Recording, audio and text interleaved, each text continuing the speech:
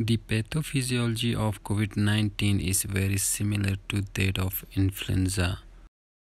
The COVID-19 involves infection of the human airway epithelial cells, first affecting the upper respiratory tract and subsequent progression to the lower respiratory tract. The angiotensin converting enzyme 2 was found to be the receptor for SARS coronavirus 2, which causes COVID-19. ACE2 is an enzyme attached to the cell membrane of mainly lung type 2 alveolar cells, enterocytes of small intestine, arterial and venous endothelial cells, and arterial smooth muscle cells in most organs. ACE2 lowers blood pressure by catalyzing the hydrolysis of angiotensin 2 into angiotensin 1 to 7, as angiotensin 2 is a vasoconstrictor. ACE2 is the entry point into cells for some coronaviruses, including human coronavirus NL63, SARS coronavirus, and SARS coronavirus 2. Now let's have a view on the formation of angiotensin 2 in the human body, which is formed in a system called as the Renin Angiotensin Aldosterone system. The Renin Angiotensin Aldosterone system is a hormone system within the body that is essential for the regulation of blood pressure and fluid balance. The system is mainly comprised of the three hormones renin, angiotensin 2, and aldosterone. Primarily, these are regulated by the rate of renal blood flow. The first stage of the renin angiotensin aldosterone system is the release of enzyme renin.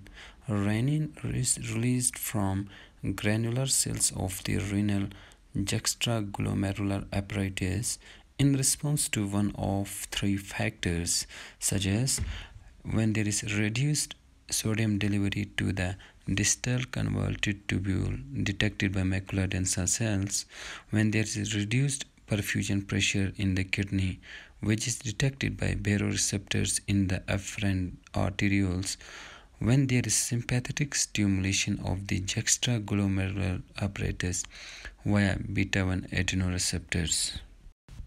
The release of renin is inhibited by arterial natriuretic peptide, which is released by stretched atria in response to increases in blood pressure.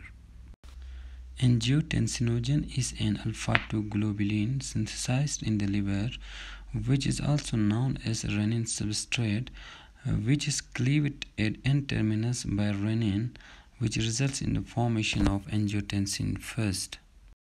Angiotensin first is converted to angiotensin 2 through removal of two C-terminal residues by the enzyme angiotensin converting enzyme, primarily through ACE, which is angiotensin converting enzyme within the lung. Angiotensin 2 acts on the CNS to increase vasopressin production and also acts on the venous and arterial smooth muscle to cause vasoconstriction. Angiotensin 2 also increases aldosterone secretion. Now, coming to the notable differences between angiotensin converting enzyme and angiotensin converting enzyme 2, that is, the angiotensin converting enzyme degrade angiotensin first to angiotensin 2, which is a vasoconstrictor. The angiotensin converting enzyme also degrades bradykinin and amyloid beta proteins. However, the angiotensin converting enzyme 2 degrades angiotensin 2 to angiotensin 1 to 7, which are a vasodilator. The angiotensin converting enzyme 2 also cleave bradykinin, apelinin, neurotensin, dynomorphin A, and ghrelin. The angiotensin converting enzyme 2 counters the activity of the related angiotensin converting enzyme by reducing the amount of angiotensin 2 and increasing angiotensin 1 to 7. The angiotensin converting enzyme 2 is a zinc-containing metalloenzyme located on the surface of endothelial and other cells. The ACE2 protein contains an N-terminal peptidase M2 domain and a C-terminal colectrin renal amino acid transporter domain. ACE2 is a single-pass type 1 membrane protein with its enzymatically active domain exposed on the surface of cells in the lungs and other tissues. The extracellular domain of ACE2 is cleaved from the transmembrane domain by another enzyme known as sheddase, and the resulting soluble protein is released into the bloodstream and ultimately excreted as urine.